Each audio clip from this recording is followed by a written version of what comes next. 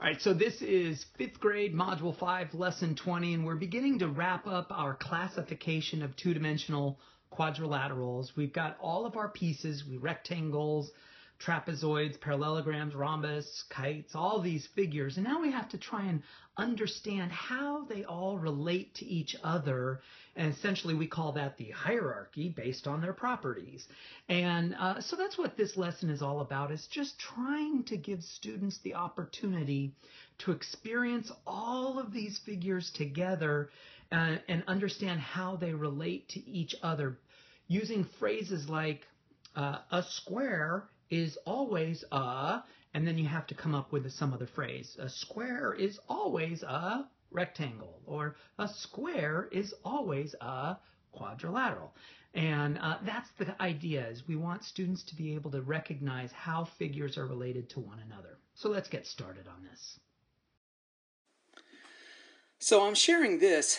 Parents, this graphic organizer right here is found in the teacher edition. You're welcome to go to various websites and download the teacher edition for this module, because they're available for free. That's the law.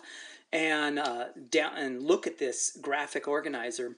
But the idea for this, parents and teachers, is to help students understand how a square is related to the rhombus, how a square is related to the kite, or how a square is related to rectangles, and vice versa. So you can see that quadrilaterals, being out here, are the most general, and then as we move in, we get more and more specific, so that kites are kind of this funky figure that kind of cut across a variety of classifications. But the square, you could see, is probably the most specific, because it's right in here. It's the most nested inside figure.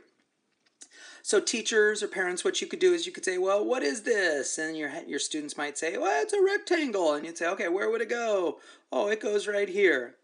And then you could get another one. What is this? And have your students go, oh, that's a parallelogram. And where would a parallelogram go?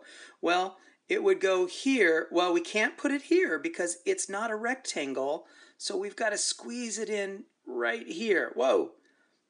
Although, you know what? Now that I'm looking at it, it kind of looks like that it might also be, let's see, it might be a rhombus.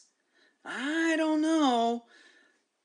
Is that a rhombus? A rhombus means all four sides have to be equal. I don't think these two sides are quite equal. So I'm going to stick with my initial idea of that is a parallelogram. So where does a parallelogram go? Well, that parallelogram has to squeeze in. I could put it right there. There. So that's where the parallelogram goes. And the idea is you just take a shape. What is this? Well, that's kind of clearly a quadrilateral, because there are no 90-degree angles. None of the sides are the same. No parallel lines, so we're going to put it way up here outside. And the idea is you just let your students, this looks like a trapezoid, and put it where it goes. And let your kids classify these figures so that they can explore the relationships. Now, once you have your figures here, you can see that a rectangle is always a parallelogram, because the rectangle is inside the parallelogram. And you could say that a parallelogram is always a trapezoid, because the parallelogram figure is inside the trapezoid. So that's how you can make statements, like using the words always. So this looks pretty funky, and I'm not going to do every single problem here, but the idea is to help students go through this flow chart and put the name of the resulting figure in each of these boxes. So we're going to start with a thing that's a quadrilateral. Yes. Now we're going to go here. Does it have? Now they should put the phrase, does it have? And then put a question mark, because the answer is going to be either yes or no. And you can't have a yes or no unless this is a question. So this says, does it have 4 right angles? And if the answer is yes, you go over here. And then you say, does it have 4 sides of equal length? And if the answer is yes, that means it has 4 right angles and it has 4 sides that are equal length. That means it is a square. All right, and then we're going to do the same thing. Now except we're going to have to try and end up here. So this says, is it a quadrilateral? Yes. Does it have 4 right angles? Yes. Does it have 4 sides of equal length? No. So it's got 4 angles, 4 right angles, but they're not equal sides. The sides are not all equal. Well, that makes it a rectangle. And really, if we wanted to, we could draw a picture of that to prove it, right? So our proof here is a square looks like this because it's got 4 right angles, 4 equal sides. And then down here, it's a rectangle. Why? Because it has 4 right angles, but the 4 sides are not all equal lengths. And you get the idea. So how would we get down here? Well, is it a quadrilateral? Yes. Does it have 4 right angles? No. Are the 2 sets of opposite angles the same? And if the answer is yes, you go over here. Yes. So the opposite angles are the same. Are the 4 sides equal? Yes. Okay, now what is that? Well, we have to draw a figure that doesn't have right angles, but the opposite angles are equal, and the 4 sides are the same. So that's going to look like this. So the sides are the same length, but we can see that this angle is equal to this angle, and then we can see that this angle is equal to this angle. What figure did I just create? Well, I just created a rhombus. And that's how you go through this process. So I'm not going to finish the rest of these. The idea is just try and use these as your descriptions of what your picture should look like. I recommend drawing the picture even though it doesn't say so up here. And then once you look at your picture, now you can identify what that figure is. And the last slide for this video is we are given a picture and we are told that this picture right here is a square because it says so right there. So this figure is a square.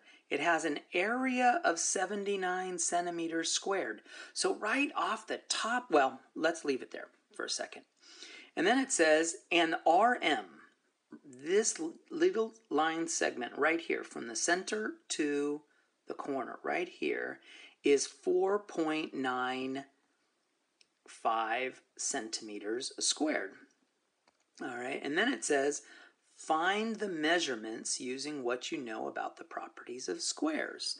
So basically we have all these missing values about this figure that we want to fill in. But I'm going to jump in, and without even looking at this right now, I'm just going to go say, well, it's a square. Its area is 49 centimeters squared.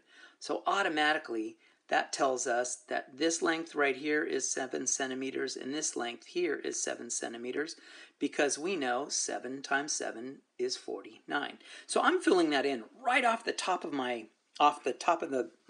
head because it's just something I know. I don't know if we were supposed to figure that out. I just thought I'd put it in anyway because it's kind of interesting. So now let's keep looking. Now it says, what is RS? Well, where is RS? Oh, here. RS is this thing. Well, if this piece is 4.95, that means this piece right here is also 4.95. That means RS is going to be 4.95 plus another 4.95, or I could have used multiplication. And I get 9.9.